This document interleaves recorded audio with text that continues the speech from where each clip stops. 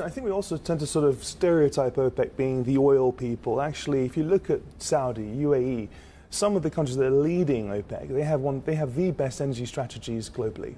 You know, if you look at how their energy strategies compare, the use of gas, renewables, hydrogen, the way they're consuming their energy, they're way ahead of many Western countries. So when you think about OPEC in a sort of energy strategy perspective, I tend to think about how they're managing their energy strategy in terms of how they consume as much as how they provide stability of oil. But you're right, I mean, in terms of this idea of a breakup, I think the price war in 2020 has left people scarred that there's going to be some sort of, if prices go down, they're going to sort of all of a sudden fall apart.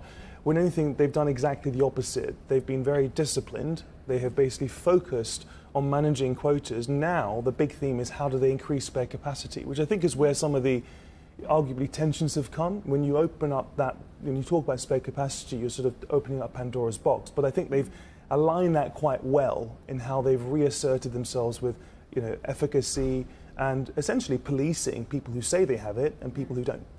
What about the meeting that's coming up and the expectation of voluntary cuts from Saudi Arabia essentially being rolled over into August? And some people are saying that it'll get rolled over into September if you don't see that sort of impetus on the demand side from China, from the likes of India. India, of course, is doing quite well, but China is the main story here. China demand did have a very good month, but you're absolutely right. If, you know, we started this year, we've been very bullish the last 3 years. We turned bearish this year, which was quite unpopular because we sort of said super cycles on hold. Now we're neutral and we're looking at signs. One of the biggest signs for me is because Saudi call it so well in looking at demand, they see everything. The moment they basically don't roll over. It means the queue around the building is so long, the nominations are so strong, that it means demand has to be good. So it's sort of a retroactive way to think about when to think about buying this sector. You think about it when the Saudis are saying to you, look, there's no reason for me to cut anymore. I'm actually quite happy. Look at the queue around my building. Why would I do that, right?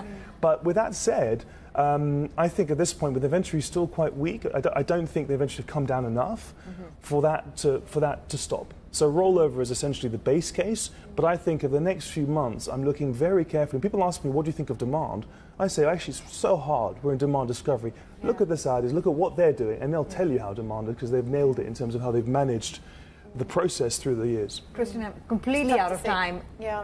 What about the pricing? What about 12 months hence per season is at 35? Where do you see oil prices? I think price could ultimately double over the next 2 years. So it's pretty much diametrically opposite to prices falling. And by the way, on a low price environment, look at the marginal cost. Shale is not getting cheaper. Productivity is falling. Things are getting expensive. If you want to know where the floor in prices, look at the marginal cost producer. So for $35 to play out, that means shale production is falling by about 1 million barrels.